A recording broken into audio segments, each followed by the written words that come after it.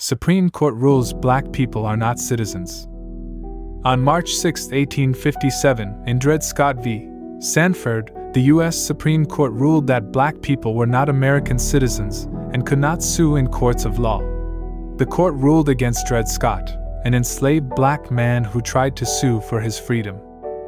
4 years before this case began, Dred Scott was enslaved by Dr. John Emerson, a military physician who traveled and resided in several states and territories where slavery was illegal, always accompanied by Dred Scott. Dr. Emerson eventually took Mr. Scott back to Missouri, where slavery was legal. When Dr. Emerson died there in 1843, Mr. Scott was still enslaved. After Dr. Emerson's death, Dred Scott and his wife, Harriet, sought freedom in the Missouri state courts. The Scotts argued that their prior residence in free territories had voided their enslavement. The Missouri Supreme Court ruled against the Scotts and authorized Dr. Emerson's widow, Irene, to continue to enslave them. When Irene Emerson later gave her estate, including Dred and Harriet Scott, to her brother, John Sandford, Dred Scott brought suit in federal court. Written by Chief Justice Roger B.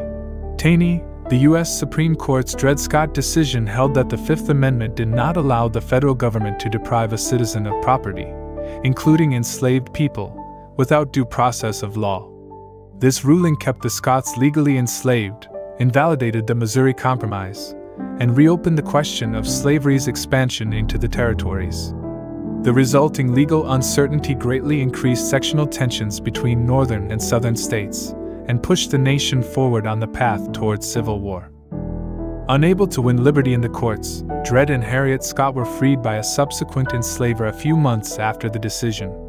Dred Scott did not live to enjoy his free status very long. On September 17, 1858, he died of tuberculosis, while Harriet Scott lived until 1876.